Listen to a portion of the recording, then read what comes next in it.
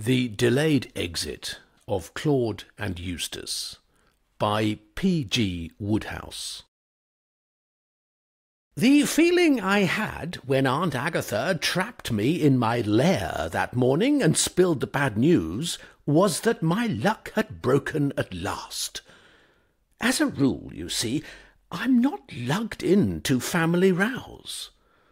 On the occasions when aunt is calling to aunt like mastodons bellowing across primeval swamps, and Uncle James's letter about Cousin Mabel's peculiar behaviour is being shot round the family circle, please read this carefully and send it on to Jane, the clan has a tendency to ignore me. It's one of the advantages I get from being a bachelor, and, according to my nearest and dearest, practically a half-witted bachelor at that.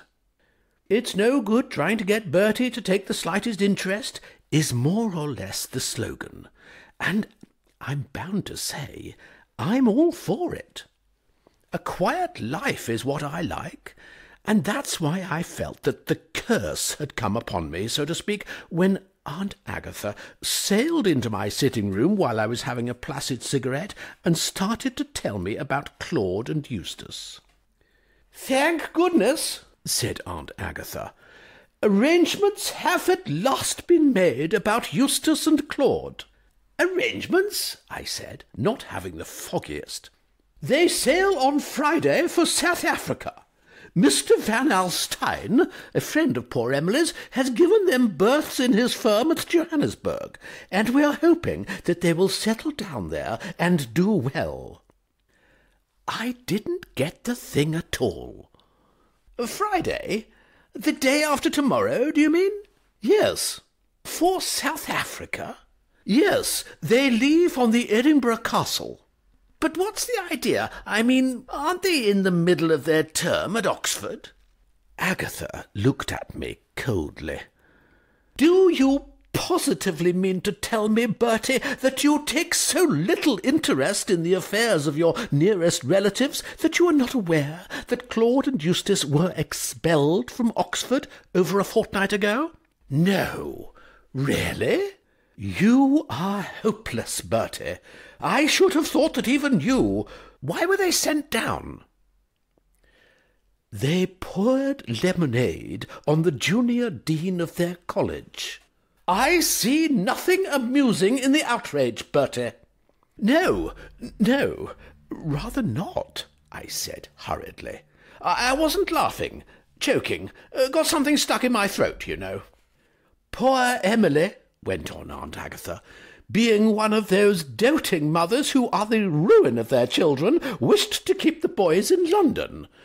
She suggested that they might cram for the army, but I was firm. The colonies are the only place for wild youths like Eustace and Claude. So they sail on Friday. They have been staying for the last 2 weeks with your Uncle Clive in Worcestershire. They will spend tomorrow night in London and catch the boat train on Friday morning. Bit risky, isn't it? I mean, aren't they apt to cut loose a bit tomorrow night if they're left all alone in London?" "They will not be left alone. They will be in your charge." "Mine?" "Yes. I wish you to put them up in your flat for the night, and see that they do not miss the train in the morning." "Oh, I say, no." "Bertie!" "Well, I mean, quite jolly coves, both of them, but I don't know, they're rather nuts, you know. Always glad to see them, of course, but when it comes to putting them up for the night— Bertie, if you are so sunk in callous self-indulgence that you cannot even put yourself to this trifling inconvenience for the sake of—" "Oh, all right," I said. "All right." It was no good arguing, of course. Aunt Agatha always makes me feel as if I had gelatin where my spine ought to be. She's one of those forceful females. I should think Queen Elizabeth I must have been something like her. When she holds me with her glittering eye and says, "Jump to it, my lad," or words to that effect, I make it so without further discussion. When she had gone, I rang for Jeeves to break the news to him. "Oh, Jeeves," I said, Mr. Claude and Mr. Eustace will be staying here tomorrow night. Very good, sir. I'm glad you think so. To me, the outlook seems black and scaly. You know what those two lads are. Very high-spirited young gentlemen, sir. Blisters, Jeeves. Undeniable blisters. It's a bit thick. Would there be anything further, sir? At that, I'm bound to say, I drew myself up a trifle haughtily. We Worcesters freeze like the dickens when we seek sympathy and meet with cold reserve. I knew what was up, of course. For the last day or so there had been a certain amount of coolness in the home over a pair of jazz spats which I had dug up while exploring in the Burlington Arcade. Some dashed brainy cove, probably the chap who invented those coloured cigarette cases, had recently had the rather topping idea of putting out a line of spats on the same system. I mean to say, instead of the ordinary grey and white, you can now get them in your regimental or school colours. And, believe me, it would have taken a chappie of stronger fibre than I am to resist the pair of old Etonian spats which had smiled up at me from inside the window. I was inside the shop opening negotiations before it had even occurred to me that Jeeves might not approve. And I must say, he had taken the thing a bit hardly. The fact of the matter is, Jeeves, though in many ways the best valet in London, is too conservative, hidebound, if you know what I mean, and an enemy to progress. Nothing further, Jeeves, I said, with quiet dignity. Very good, sir. He gave one frosty look at the spats and biffed off. Dash him. Anything merrier and brighter than the twins when they curveted into the old flat while I was dressing for dinner the next night, I have never struck in my whole puff. I'm only about half a dozen years older than Claude and Eustace, but in some rummy manner they always make me feel as if I were well on in the grandfather class and just waiting for the end. Almost before I realised they were in the place, they had collared the best chairs, pinched a couple of my special cigarettes, poured themselves out a whisky and soda apiece, and started to prattle with the gaiety and abandon of two birds who had achieved their life's ambition, instead of having come a most frightful purler and being under sentence of exile. "Hello, Bertie, old thing," said Claude. "Jolly decent of you to put us up." "Oh, no," I said. "Only wish you were staying a good long time." "Hear that, Eustace? He wishes we were staying a good long time." "I expect it will seem a good long time," said Eustace philosophically. "You heard about the binge, Bertie? A little bit of trouble, I mean?" "Oh, yes. Aunt Agatha was telling me." "We leave our country for our country's good," said Eustace. "And let there be no moaning at the bar," said Claude, "when I put out to sea." "What did Aunt Agatha tell you?" "She said you poured lemonade on the junior dean." "I wish the deuce," said Claude, annoyed, "that people would get things right. It wasn't the junior dean, it was the senior tutor." "And it wasn't lemonade," said Eustace. "It was soda water. The dear old thing happened to be standing just under our window while I was leaning out with a siphon in my hand. He looked up and, well, it would have been chucking away the opportunity of a lifetime if I hadn't let him have it in the eyeball." "Simply chucking it away," agreed Claude. "Might never have occurred again," said Eustace. 100 to 1 against it," said Claude. "Now what," said Eustace, "do you propose to do, Bertie, in the way of entertaining the handsome guests tonight?" "My idea was to have a bit of dinner in the flat," I said. "Jeeves is getting it ready now. And afterwards?" "Well, I thought we might chat of this and that, and then it struck me that you would probably like to turn in early, as your train goes about 10 or something, doesn't it?" The twins looked at each other in a pitying sort of way. "Bertie," said Eustace, "you've got the programme nearly right, but not quite. I envisage the evening's events thus. We will toddle along to Ciro's after dinner. It's an extension night, isn't it? Well, that will see us through till about 2:30 or 3. After which, no doubt, said Claude, the Lord will provide. But I thought you would want to get a good night's rest. Good night's rest, said Eustace. My dear old chap, you don't for a moment imagine that we are dreaming of going to bed tonight, do you? I suppose the fact of the matter is, I'm not the man I was. I mean, those all-night vigils don't seem to fascinate me as they used to a few years ago. I can remember the time when I was up at Oxford, when a Covent Garden ball till 6 in the morning, with breakfast at the Hammams and probably a free fight with a few selected costermongers to follow, seemed to me what the doctor ordered. But nowadays 2 o'clock is about my limit, and by 2 o'clock the twins were just settling down and beginning to go nicely. As far as I can remember, we went on from Ciro's to play chemmy with some fellows I don't recall having met before, and it must have been about 9 in the morning when we fetched up again at the flat. By which time, I'm bound to admit, as far as I was concerned, the first careless freshness was beginning to wear off a bit. In fact, I just got enough strength to say good-bye to the twins, wish them a pleasant voyage and a happy and successful career in South Africa, and stagger into bed. The last I remember was hearing the blighters chanting like larks under the cold shower, breaking off from time to shout to Jeeves to rush along with the eggs and bacon. It must have been about 1 in the afternoon when I woke. I was feeling more or less like something the Pure Food Committee had rejected, but there was one bright thought which cheered me up, and that was that about now the twins would be leaning on the rail of the liner, taking their last glimpse of the dear old homeland, which made it all the more of a shock when the door opened and Claude walked in. "Hello, Bertie," said Claude. "Had a nice, refreshing sleep? Now, what about a good old bite of lunch?" I'd been having so many distorted nightmares since I had dropped off to sleep that for half a minute I thought this was simply one more of them, and the worst of the lot. It was only when Claude sat down on my feet that I got on to the fact that this was stern reality. "Great Scott! What on earth are you doing here?" I gurgled. Claude looked at me reproachfully. "Hardly the tone I like to hear in a host, Bertie," he said reprovingly.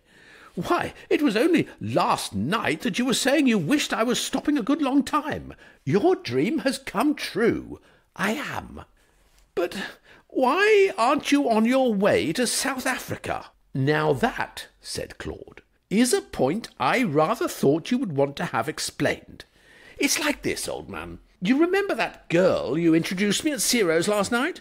"Which girl?" "There was only one," said Claude coldly. "Only one that counted, that is to say.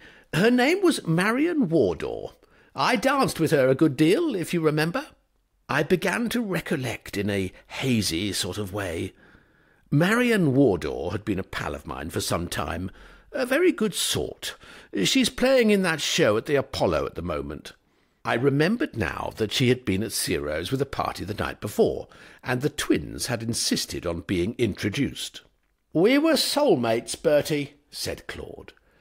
"I found it out quite early in the PM, and the more thought I've given to the matter, the more convinced I've become. It happens like that now and then, you know. 2 hearts that beat as one, I mean, and all that sort of thing. So the long and the short of it is that I gave old Eustace the slip at Waterloo and slid back here.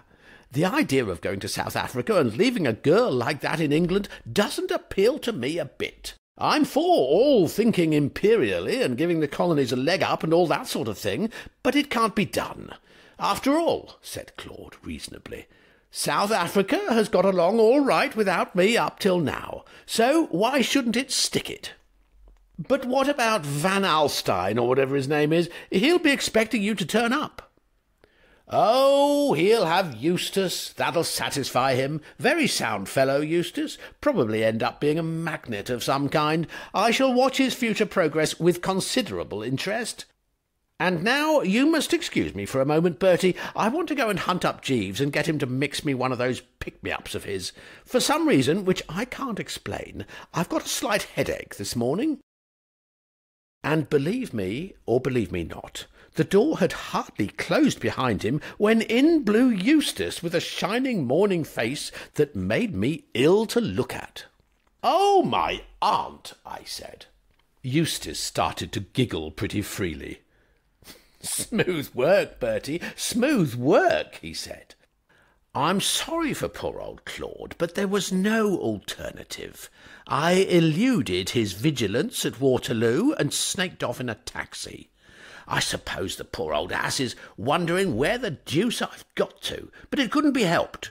If you really seriously expected me to go slogging off to South Africa, you shouldn't have introduced me to Miss Wardour last night.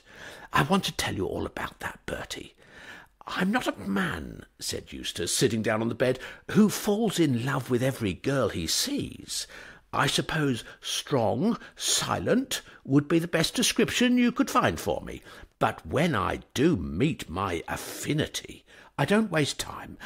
Oh, heaven! Are you in love with Marion Wardour too?" "Too? What do you mean, too?" I was going to tell him about Claude when the blighter came in person, looking like a giant refreshed. There's no doubt that Jeeves's pick-me-ups will produce immediate results in anything short of an Egyptian mummy. It's something he puts in them, the Worcester sauce or something. Claude had revived like a watered flower, but he nearly had a relapse when he saw his bally brother goggling at him over the bed-rail. "What on earth are you doing here?" he said. "What on earth are you doing here?" said Eustace. "Have you come back to inflict your beastly society upon Miss Wardour? Is that why you've come back?" They thrashed the subject out a bit further. "Well," said Claude at last, "I suppose it can't be helped. If you're here, you're here. May the best man win." "Yes, but dash it all," I managed to put in at this point, "what's the idea? Where do you think you're going to stay if you stick on in London?" "Why, here," said Eustace, surprised. "Where else?" said Claude, raising his eyebrows. "You won't object to putting us up, Bertie?" said Eustace. "Not a sportsman like you," said Claude. "But, you silly asses, suppose Aunt Agatha finds out that I'm hiding you when you ought to be in South Africa. Where do I get off?" "Where does he get off?" Claude asked Eustace. "Oh, I expect he'll manage somehow," said Eustace to Claude. "Of course," said Claude, quite cheered up. "He'll manage." "Rather," said Eustace. "A resourceful chap like Bertie? Of course he will." "And now," said Claude, shelving the subject, "what about that bite of lunch we were discussing a moment ago, Bertie? That stuff good old Jeeves slipped into me just now has given me what you might call an appetite. Something in the nature of 6 chops and a batter pudding would about meet the case, I think." I suppose every chappie in the world has black periods in his life to which he can't look back without the smouldering eye and the silent shudder. Some coves, if you can judge by the novels you read nowadays, have them practically all the time. But what with enjoying a sizable private income and a topping digestion, I'm bound to say it isn't very often I find my own existence getting a flat tire.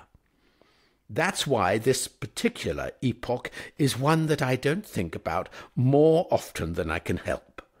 For the days that followed, the unexpected resurrection of the blighted twins was so absolutely foul that the old nerves began to stick out of my body a foot long and curling at the ends. All of a twitter, believe me. I imagine the fact of the matter is that we Worcesters are so frightfully honest and open and all that it gives us the pip to have to deceive. All was quiet along the Potomac for about 24 hours, and then Aunt Agatha trickled in to have a chat. 20 minutes earlier, and she would have found the twins gaily shoving themselves outside a couple of rashers and an egg. She sank into a chair, and I could see that she was not in her usual sunny spirits. "Bertie," she said, "I am uneasy." So was I.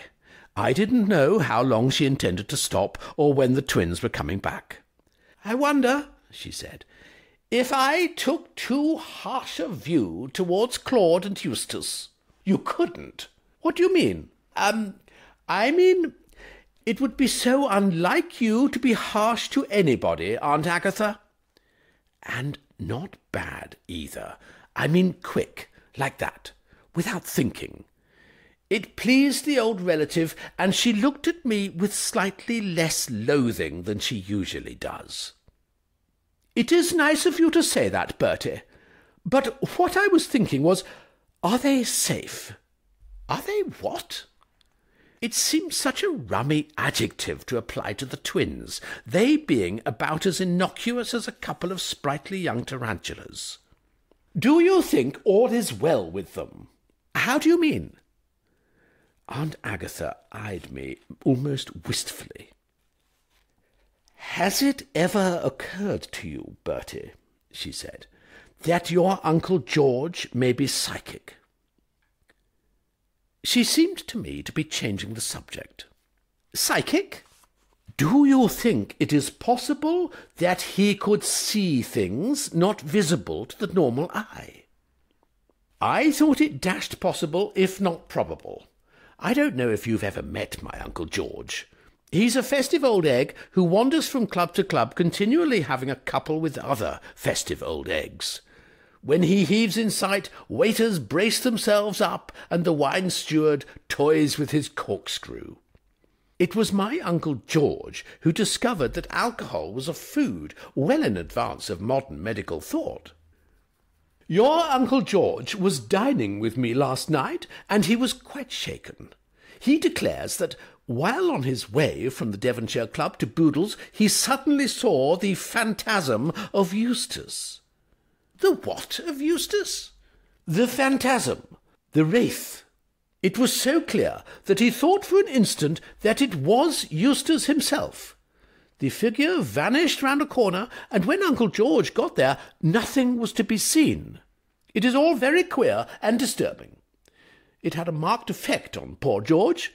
All through dinner he touched nothing but barley water, and his manner was quite disturbed. You do think those poor dear boys are safe, Bertie? They have not met with some horrible accident?" It made my mouth water to think of it, but I said no. I didn't think they had met with any horrible accident. I thought Eustace was a horrible accident, and Claude about the same, but I didn't say so.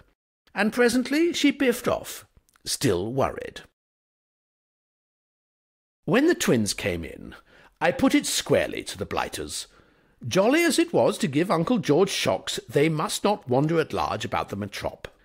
"But, my dear old soul," said Claude, "be reasonable. We can't have our movements hampered." "Out of the question," said Eustace.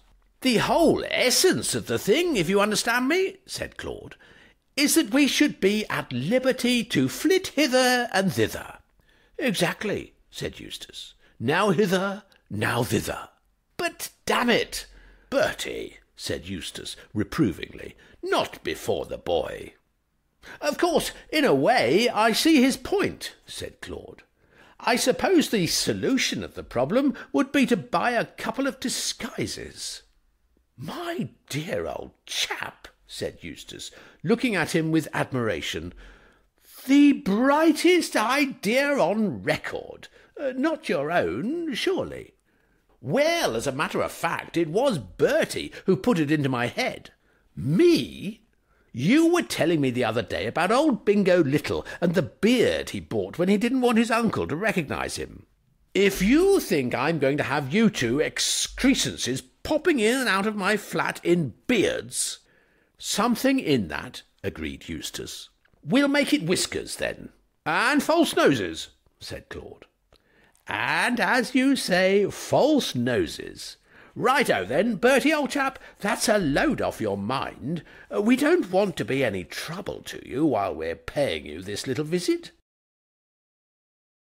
When I was buzzing round to Jeeves for consolation, all he would say was something about young blood. No sympathy. "Very good, Jeeves," I said. "I shall go for a walk in the park. Kindly put out the old Etonian spats." "Very good, sir." It must have been a couple of days after that Marion Wardour rolled in at about the hour of tea. She looked warily round the room before sitting down. "Your cousin's not at home, Bertie?" she said. "No, thank goodness." "Then I'll tell you where they are. They're in my sitting-room, glaring at each other from opposite corners, waiting for me to come in. Bertie, this has got to stop." "Oh, you're seeing a good deal of them, are you?" Jeeves came in with the tea, but the poor girl was so worked up that she didn't wait for him to pop off before going on with her complaint. She had an absolutely hunted air, poor thing. "I can't move a step without tripping over one or both of them," she said. "Generally both. They've taken to calling together, and they just settle down grimly and try to sit each other out. It's wearing me to a shadow." "I know," I said sympathetically. "I know." "Well, what's to be done?" "It beats me. Couldn't you tell your maid to say you were not at home?" She shuddered slightly. "I tried that once. They camped on the stairs, and I couldn't get out all the afternoon. And I had a lot of particularly important engagements. I wish you would persuade them to go to South Africa, where they seem to be wanted." "You must have made the dickens of an impression on them." "I should say I have. They've started giving me presents now. At least Claude has. He insisted on my accepting the cigarette case last night. Came round to the theatre and wouldn't go away till I took it. It's not a bad one, I must say." "It wasn't. It was a distinctly fruity concern in gold with a diamond stuck in the middle. And the rummy thing was that I had a notion I'd seen something very like it before somewhere. How the deuce Claude had been able to dig up the cash to buy a thing like that was more than I could imagine." Next day was a Wednesday, and as the object of their devotion had a matinee, the twins were, so to speak, off duty. Claude had gone with his whiskers on to Hurst Park, and Eustace and I were in the flat talking. At least he was talking, and I was wishing he would go. "The love of a good woman, Bertie," he was saying, "must be a wonderful thing. Sometimes— Good Lord, what's that?"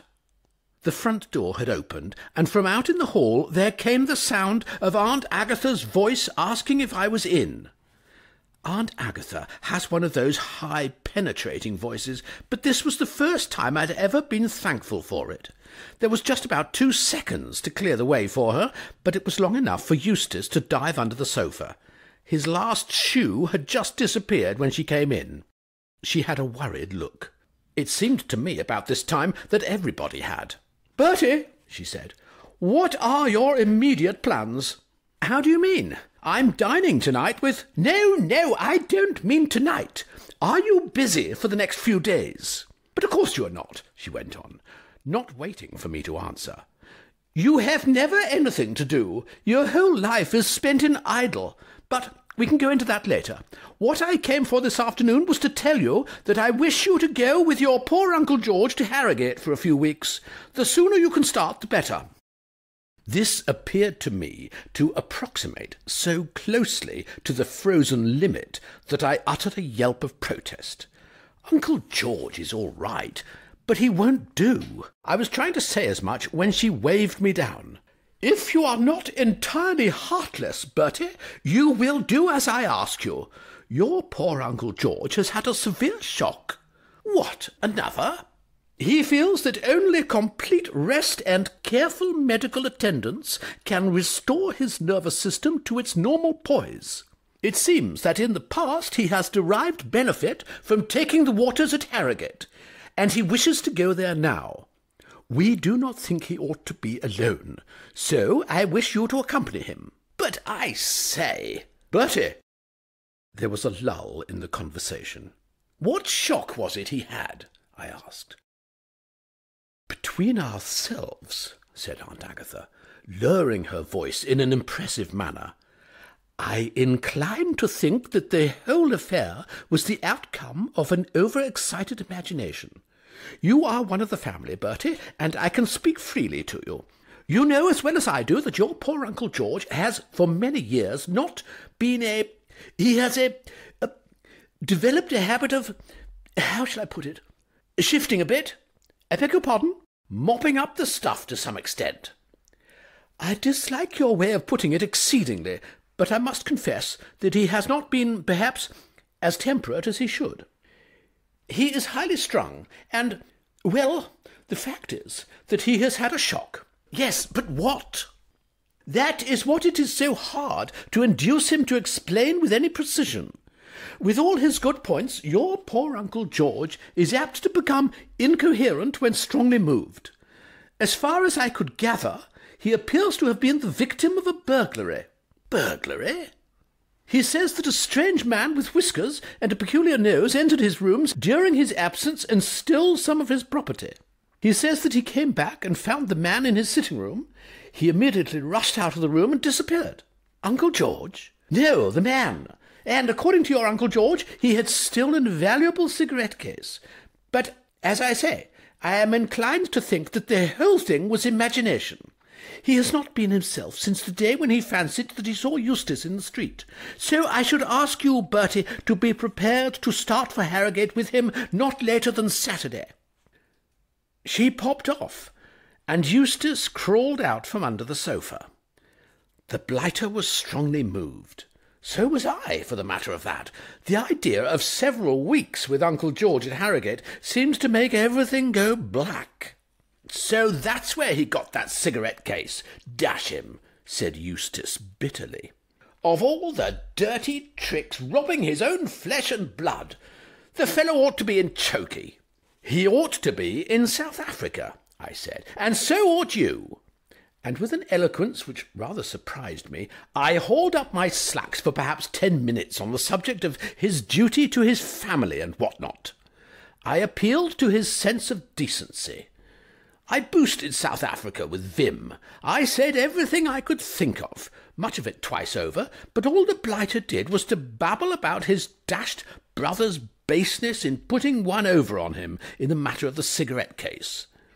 He seemed to think that Claude, by slinging in the handsome gift, had got right ahead of him, and there was a painful scene when the latter came back from Hurst Park. I could hear them talking half the night, long after I had tottered off to bed. I don't know when I've met fellows who could do with less sleep than those two. After this, things became a bit strained at the flat, owing to Claude and Eustace not being on speaking terms. I'm all for a certain chumminess in the home, and it was wearing to have to live with two fellows who wouldn't admit that the other one was on the map at all. One felt the thing couldn't go on like that for long, and, by Jove, it didn't. But if anyone had come to me the day before and told me what was going to happen, I should simply have smiled wanly. I mean, I'd got so accustomed to thinking that nothing short of a dynamite explosion could ever dislodge those two nestlers from my midst that, when Claude sidled up to me on the Friday morning and told me his bit of news, I could hardly believe I was hearing right. "Bertie," he said, "I've been thinking it over." "What over?" I said. "The whole thing. This business of staying in London when I ought to be in South Africa. It isn't fair," said Claude warmly. "It isn't right. And the long and the short of it is, Bertie, old man, I'm leaving tomorrow." I reeled in my tracks.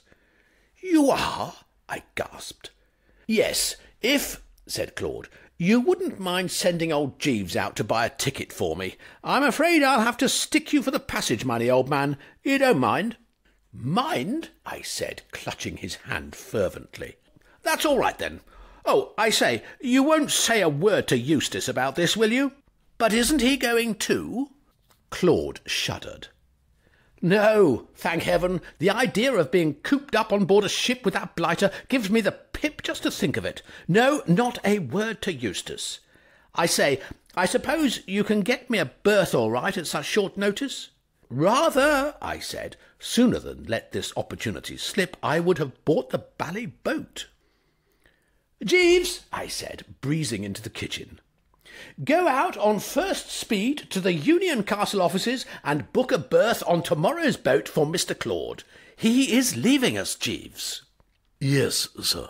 Mr. Claude does not wish any mention of this to be made to Mr. Eustace. No, sir. Mr. Eustace made the same proviso when he desired me to obtain a berth on tomorrow's boat for himself. I gasped at the man. He's going too? Yes, sir. This is rummy. Yes, sir.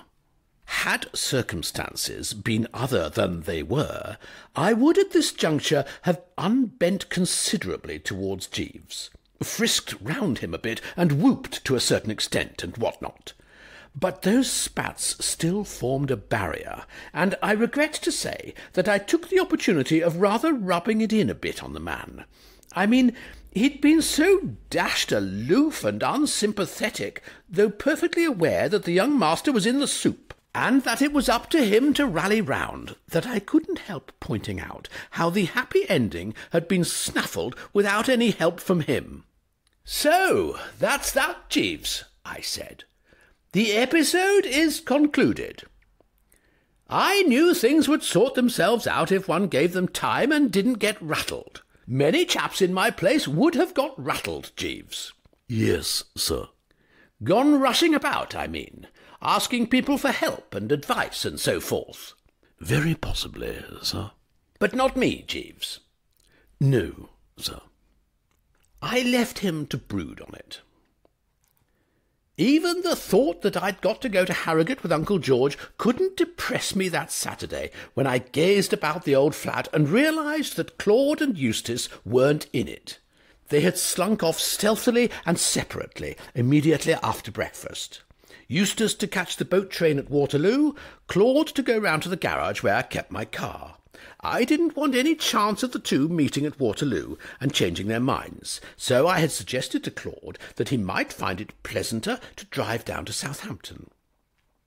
I was lying back on the old settee, gazing peacefully up at the flies on the ceiling and feeling what a wonderful world this was, when Jeeves came in with a letter. A messenger boy has brought this, sir. I opened the envelope, and the first thing that fell out was a £5 note. Great Scott, I said, what's all this?